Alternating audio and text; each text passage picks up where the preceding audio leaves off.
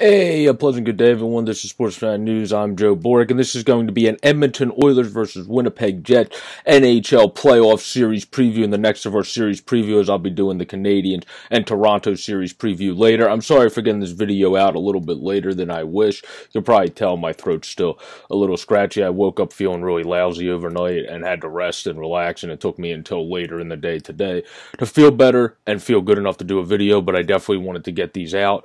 So let's get right into it. By the numbers, you would think coming into these series, if you look at the defensive stats of Edmonton in terms of goals allowed, they're ranked 11th, gets where the Jets are ranked 10th, so pretty much even. Shots on goals allowed, they're ranked 21st, the Jets are ranked 20th, so pretty much even. Penalty kill, Edmonton has a slight advantage there. They're ranked 9th to the 13th of the Jets. And then the Jets are actually a little bit of the more disciplined team by a smidge, being 9th in penalty minutes to 14th by the Oilers. So if you look by the numbers there, they seem really close. And then 7th, both have top 10 power plays. 7th for the Jets, the top kahuna for the Oilers because of Leon Draisaitl and Connor McDavid just being legends on the power play. And then you obviously have Darnell Nurse and you have Tyson Barrie, who are both very good pivotal guys to have for your power play as well and offensively on your defense. But in terms of goals, that's where it's a little bit separated here.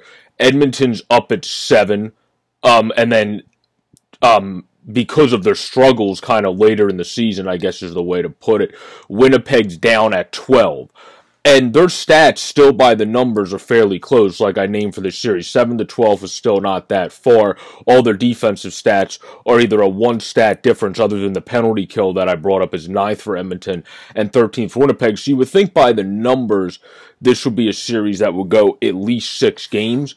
And that's where, by the numbers, I would normally have it. But just by the feel of the series and watching Winnipeg closing out the season, they have been less than impressive. They closed out the season at 3-7. Winnipeg closed the season at 3-7. The Winnipeg Jets, where the Edmonton Oilers closed out the season all the way at 7-3, a reverse of that record. Had a good closeout. They're very solid at home at 16-12 and very good at the road at 19-7. The only thing that's really benefiting the Jets from the struggle bunny into the playoffs is the fact that they're one of the better road teams at 17-10 and actually just adequate at home. They're only 13-2. So that's really the only thing benefiting them coming in, and then just going by the statistical numbers of the overall season. But I like to go from how have you been coming into the playoffs. And the Winnipeg Jets have not been a very hot team whatsoever coming into the playoffs. Even before 10 games, the last really 15 games have been shaky, either 3-7 in their last 10. They're a team that really is coming into the playoffs sputtering, where that is just not at all what you want to do. At least if you came in at 500, like the Canadiens, which I'll get into when I do that series preview, you're a little bit better there at the 4-4-2 mark. They're coming in at 3-7. Really struggling and just kind of getting 2 wins in the back half of the season because certain guys were not even playing for other teams. So I think the Winnipeg Jets are going to be a team that they could impress and go 6 games, but I, unfortunately for Jets fans and fortunate for Edmonton fans, have this series going to the Edmonton Oilers in 5 games because they've just been cruising. They've been playing really well.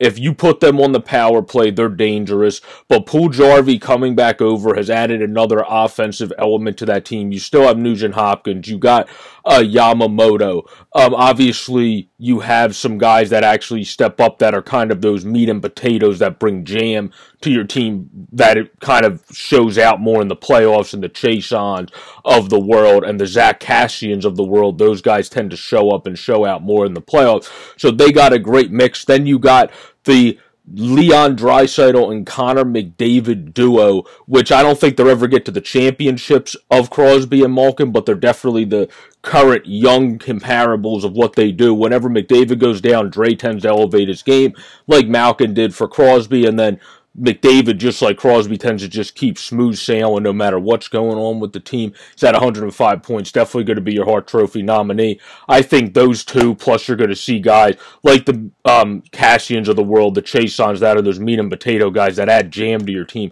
step up in the playoffs for the Edmonton Oilers. Even the small meat and potato guy like Archibald that likes getting into the nitty-gritty areas definitely could step up as well in this series. So I really like this Oilers team for getting past the Winnipeg Jets. They're coming in hot.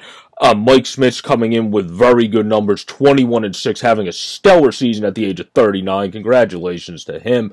In 32 games, a 2.31. So that combined with how offensive up the ante from their defense with the Nurse and Barre line, and also obviously McDavid and Draisaitl just, I think, being able to just kind of pound into the Jets, who really, to round out the season, were nothing but impressive, or nothing less than not being impressive, I should say, where their defense really was letting guys just come at them, and you have the two best in the league, the best current duo in the league on the Edmonton Oilers, and that's not going to fare well for a Jets team that's coming into a playoffs really sputtering and having to rely late in the season, where they were actually pretty good this year, being a more thorough throughout team and not having to heavily rely due to some defensive gaps on Connor Hellebuyck, which is no problem since he's one of the best goalies. He has a 2.58 and 9.16 and 24-17.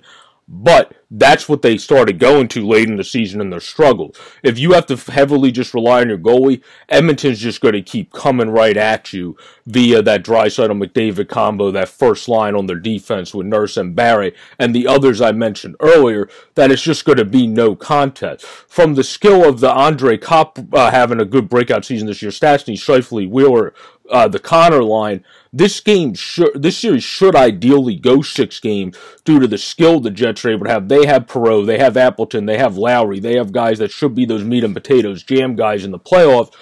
It's just, I have no confidence picking the Jets to go 6 because of how much they've been sputtering into the postseason, and that's why I'm having it go 5 to Edmonton in this series, because I think they're coming in hot. They've been more hot the entire season. The Jets, unfortunately, got cold at the worst time of the season, the end of the season, coming into the playoffs, and I think that's going to hurt them against an Oilers team that seems the most locked in that this team has been in a while. I hope you all enjoyed this series preview. I hope you all enjoyed the past series preview. I'm going to link the playlist, and you can watch all the other series previews, even for the series that started, because I obviously talk about how I feel the whole series is going to go. I really appreciate your support. Please like, comment, and subscribe, everyone, here at Sports Fanatic News, and also over at Steel Flyers and Flyers Nitty Gritty and Off the Wall Hockey and Peyton on the Radio. We at the Steel Flyers gang really appreciate your support. Peace out, everybody. Stay safe and enjoy this great series between the Winnipeg Jets and Edmonton Oilers. Peace out, everybody.